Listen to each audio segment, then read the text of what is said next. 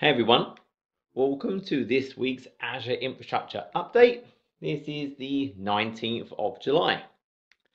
New videos this week. I actually just finished recording yesterday a 50-minute deep dive on the Azure Load Balancer. So if you want to understand how it works, the various inbound flows I can control and the rules, how I can control outbound, probably worth a fairly long look, so have a drink first. New features this week. So Azure Compute, actually quite a lot of updates. Firstly, there is now a service level agreement for single instance virtual machines. Now, previously, in the beginning, we needed at least 2 virtual machines to get an SLA. I could use availability set, which would give me a 99.95% SLA, or availability zones that gave me a 99.99% SLA. Well, then they introduced, hey, I can have a single VM and I could get a 99.9% SLA if it was a premium SSD. So what they've now done is, well, that applies to Ultra as well, but if I use a standard SSD, I can get a 99.5% SLA. If it's a standard HDD, 95% SLA. So really probably want to be using the premium SSD for productions. And again, still ideally, I want multi-instances for that kind of best SLA. And Microsoft do kind of walk through these. If we go and look at the SLA document, it talks about, hey, those particular options spelling out the different 99.99 all the way through to the 95%. So now we have that available to us. AKS node pool. So remember, with AKS, the management, the API service, the scheduler, the etcd database, that's all managed for us. Then we have node pools, and these are the groups of virtual machines that will actually run the pods that host the containers. And I have multiple node pools. So what we can now have is this DCSv2. This is the Intel SGX, the software guard extensions, which basically creates that secure enclave that's only decrypted within the processor itself. So it's really protecting it from everything. Well, I can now use those to create node pools. So I can actually leverage that technology within my AKS environment. The DAV4 and EAV4 are now available in more regions. So these use the AMD processor. So the D is the general purpose, the E is the memory optimized. And again, if we kind of jump over and look at that, we can actually see it talks about kind of all the new regions that are coming, but also better support for availability zones. I don't want them just in one data center. I want them in multiple data centers so I can still have zone resilient services deployed in those regions. So this is really going to light that up. From a networking perspective, a lot around private link, as we would expect. Remember, private link lets me take a service and project an endpoint into a virtual network. I then talk to that endpoint, which is an IP in my VNet, to talk to that PaaS service or some custom service behind a standard load balancer. So now Azure Automation supports private link. I can actually go and connect to the various services through that endpoint on my virtual network. Azure Site Recovery now supports private link as well. And this is really based around 2 things. So one is the sort of the recovery services vault itself, but then also one to kind of the storage where I go and actually perform my writes to as part of that replication. So we can now do that for the Azure Site Recovery. And that's going to work both for virtual machines running in Azure through the mobility service agent will now talk to that private endpoint for replication. But if I have things on premises, if I have physical boxes, if I have VMware, Hyper-V, if they're on a network that has a connectivity to the virtual network in Azure that has the private endpoint, well, they'll be able to use that as well, providing they have the right DNS zones for the private link resolution. So now I don't have to go and use those public endpoints. Azure File Sync, that also now has private link support. And again, that's kind of 2 parts to that. I need the Azure Files endpoint on the VNet, then also the Storage Sync service that has a separate endpoint. So I have those 2 endpoints onto the virtual network, Well, now again, networks that are connected, they can use those private endpoints. I don't have to use a public endpoint for that kind of resolution. There's now built-in health monitoring for load balancers. And it's actually really nice. So there's a whole set of insights really about everything that's happening today in all the different services. And these insights are designed to give me this curated view created by the people that create the feature. There's probably the metrics I care about, the visualizations I care about. So now if we look at the networks that's in preview right now, I can actually go and look at my load balancers, and I can kind of see the load balancers I have in my environment, or I can see my SNAC connection count, my SYN count, my data path, my health probe status, all looks good. I can actually go and drill down into one of these, and then within there, go and look at the insights, and I get a few different things. So I'll actually get kind of on the right, I get some detailed metrics, I get some views about what's happening, but we also get this great visualization. Here you can see, hey, look, I've got kind of two endpoints going to this Kubernetes load balancing rule that goes to this backend pool. Then I've got an outbound rule that goes to a different IP address. So I'm using a different IP for outbound, and I've got multiple inbound to my services. So it gives me that visualization. I can see details about the sort of traffic that's coming in. So nice to have these kind of additional insights coming in for the various services, and now includes load balancer. There's now third-party NVA support in an Azure Virtual WAN Hub. And if we think about what that means is ordinarily I can think about, well, in Azure, I have kind of that main kind of virtual WAN router. Then there's a whole bunch of stuff in there. I might have ones around express route gateways. I might have a site-to-site VPN gateway in there.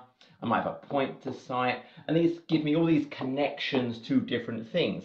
Maybe it's a big head office where I've got some big important looking building and I'm using kind of express route. Then I've got a smaller site where I'm using a site-to-site. I've got some user kind of sitting there doing a point to site.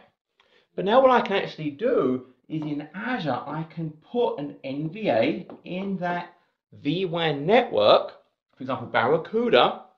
It has connectivity to that main router like everything else.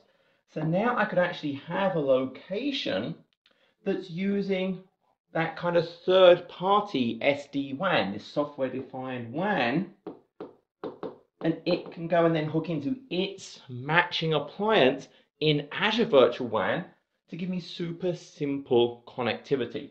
So again, the example right now I think is Barracuda, so I could have this Barracuda kind of appliance there.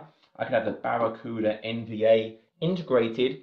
Just makes it easier to get different services hooked into this overall Azure-based SD-WAN with that support.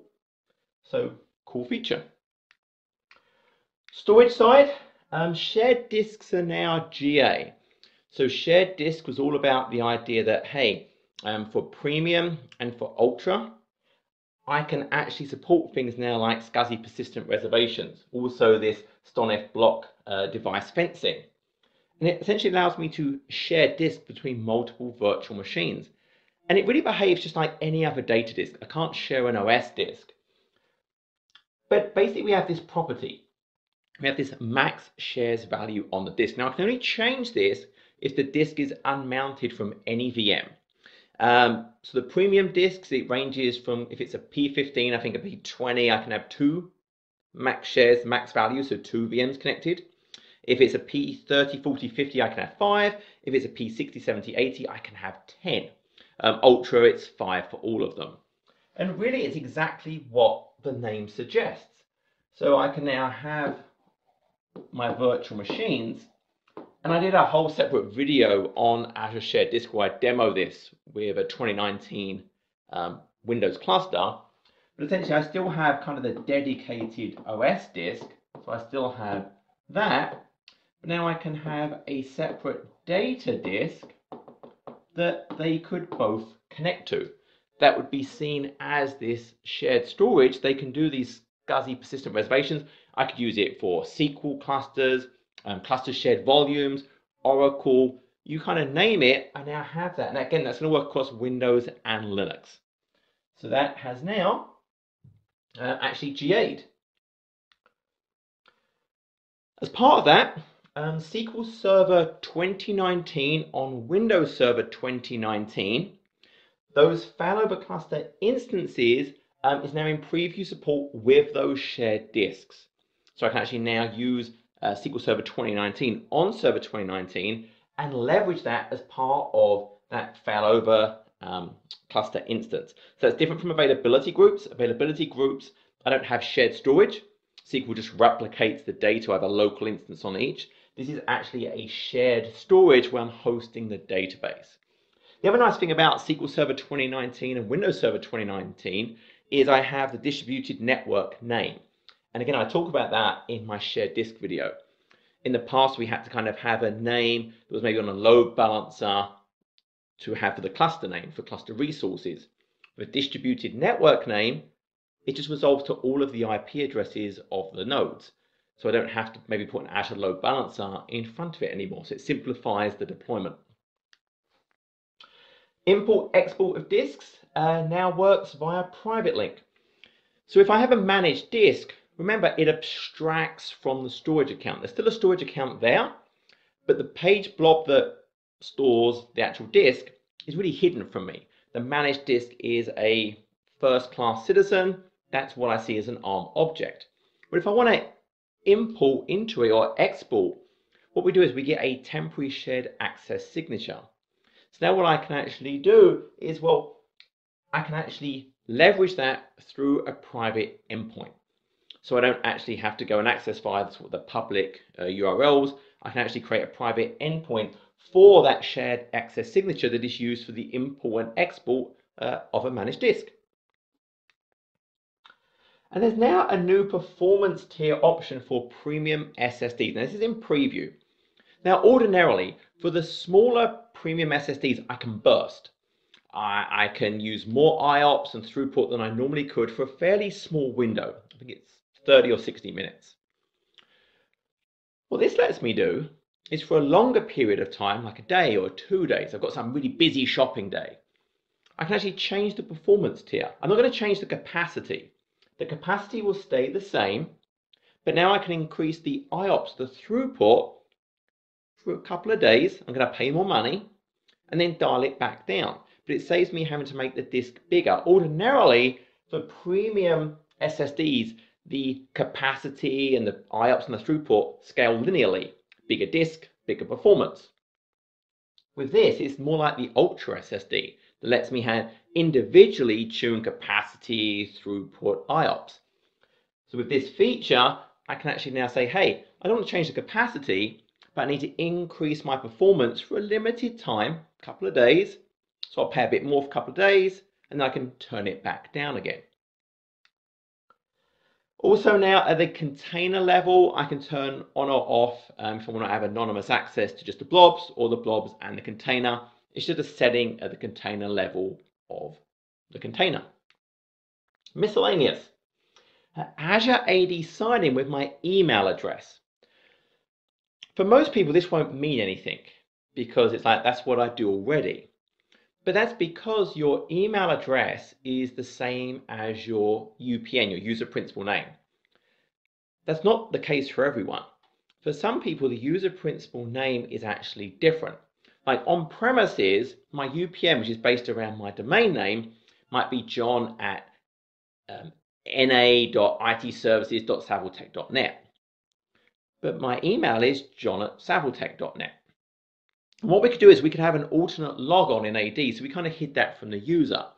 Now, when we move to Azure AD, we really want the UPNs to match. Otherwise, things like Microsoft 365, Office 365 can get very upset. But that would now mean the user would have to use their UPN, which they're not really used to using, in Azure AD.